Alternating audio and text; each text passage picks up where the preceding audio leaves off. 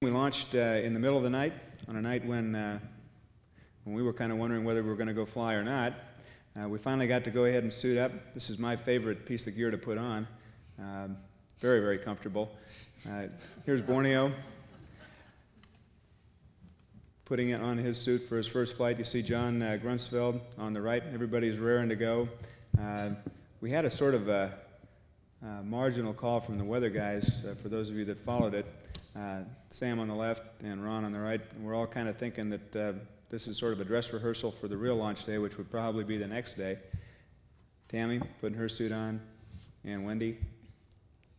Suit techs did just a marvelous job. I think we may be one of the last flights that actually wears the LES as we get ready to go into the ACES suits. But we were all fired up and ready to go, and lo and behold, we went to fly. Here we are, starting the main engine 7 seconds before launch. Of course, a little over 1 million pounds of thrust there. 2 SRBs, you see the twang maneuver, Steve in the left window, 2 SRBs lighting, and basically 4.5 million pounds of weight and 8 million pounds of thrust, pushing us upwards. Instant daylight. Obviously, you can see how well we illuminated things. John and Wendy were able to actually see the launch pad, the smoke plume, and the coast by looking back through a mirror. And obviously a majestic sight for everyone as we quickly disappear from sight here. And approximately 2 minutes, we approached the SRB SEP, which of course gave us a beautiful view of the forward rockets as they separated inside. And we were on our way to orbit.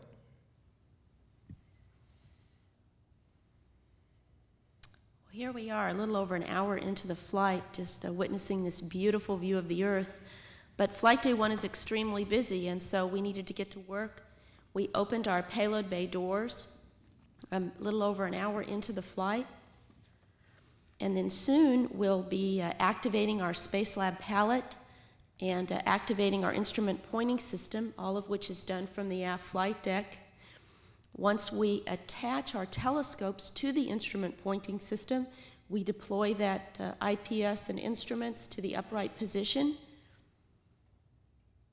And then a little bit later on, we'll be doing a thorough checkout of the IPS and also a checkout of all our ultraviolet telescopes in preparation for the next 15 days of astronomical observations.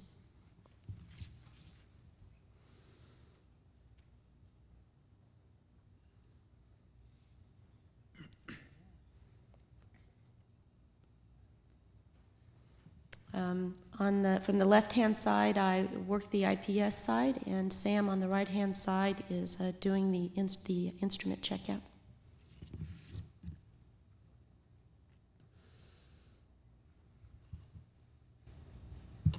We were able to very quickly settle into the routine. I was responsible for making sure the orbiter was pointed at the right part of the sky.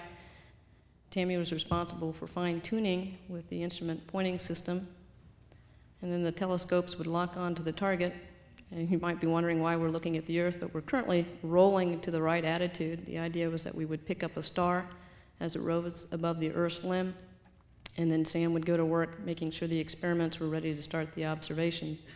And quickly, we have the Astro Star Tracker on the left, UIT, HUT is right in the middle, and Whoopi is on the right-hand side. A very, very capable package of telescopes. It really did an outstanding job.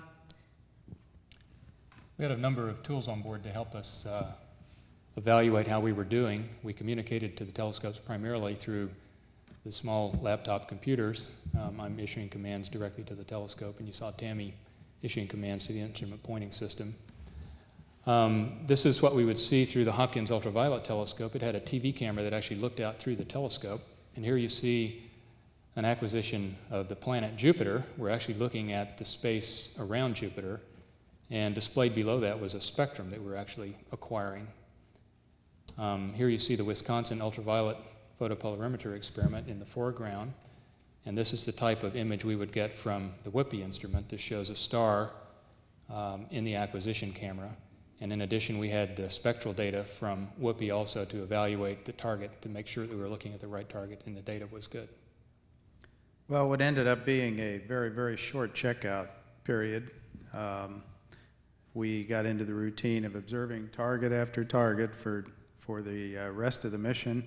John and I were the redshift back end of the bus operators with Borneo in the front, and Borneo would do a maneuver of the orbiter. John would maneuver the IPS to the correct attitude, turn the manual pointing controller over to me after the IPS maneuver was done, and I would do the target acquisition on the CCTV displays, and the telescopes would be set off on their way observing the object. And here again you see the CCTV displays that we had on board to make sure we had the right target.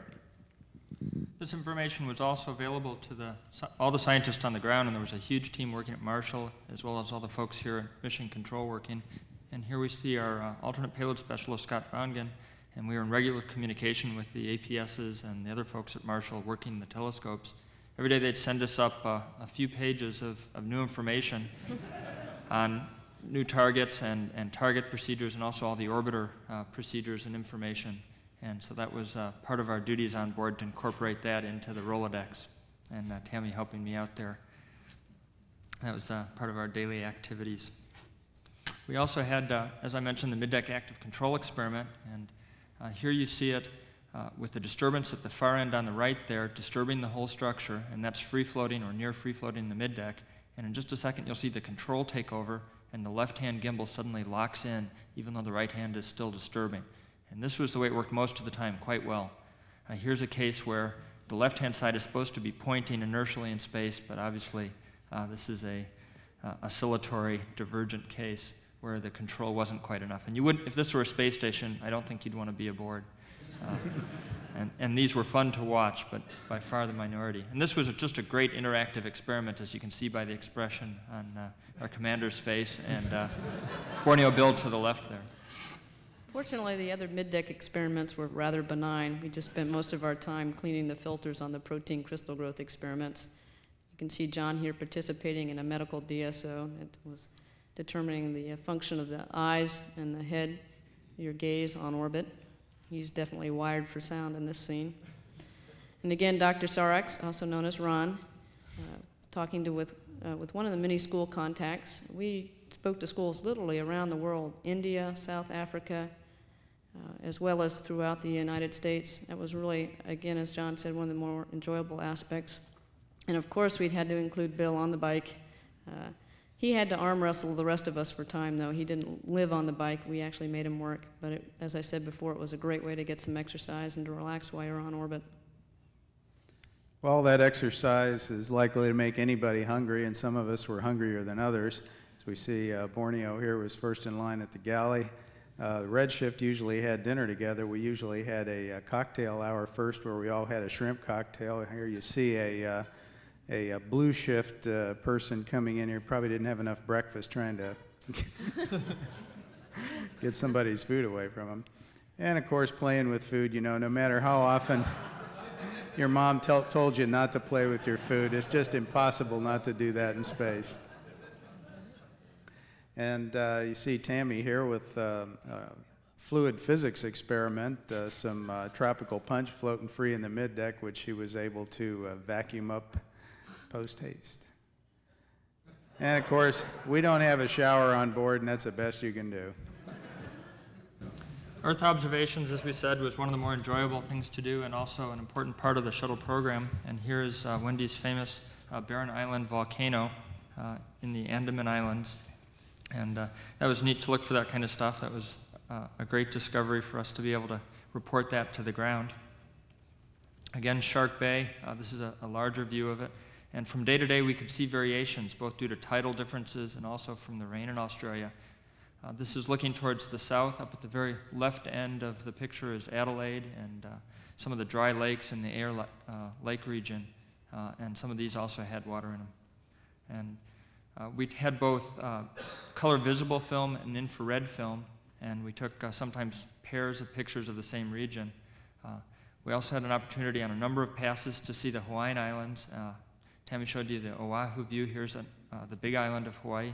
And on the top of the picture there on the volcano are a number of NASA observatories that also do astronomy.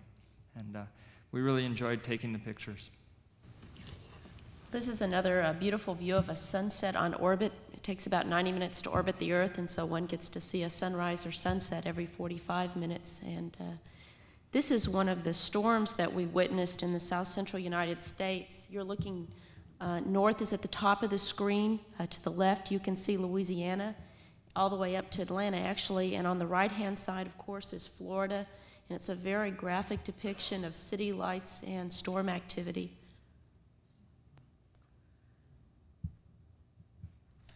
Eventually, we have to come back home. This is a graphic visualization of the pilot DTO. You can see an actual approach here on the computer screen, working with the controller, which is mounted to the existing stick on the orbiter.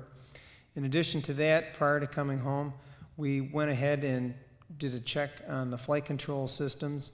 And what we do is we do a check of all the jets and also the flight control surfaces to make sure that the orbiter does perform as advertised. And here, the three orbiter folks, Steve, Wendy, and myself, are going through the flight control system checkout, and you'll now see the Elevon moving in the background. And you can really feel this just shake the vehicle as it slams back and forth against the hard stops. And then the final step before we come home is to turn the orbiting observatory back into a flying machine. And it gets kind of hectic there when we're trying to pack everything away and then put our launch and entry suits back on and get ready to re-enter. Here you see Ron and I, and our Suits Are Us logo there, putting Borneo in his suit.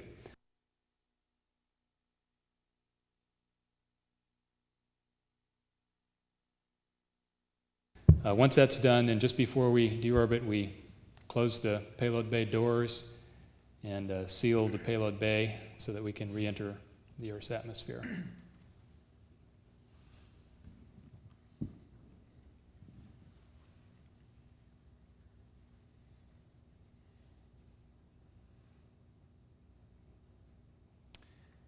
As you're probably aware, we were originally scheduled to land at Kennedy Space Center on the 17th of March, which would have been 15.5 days on orbit.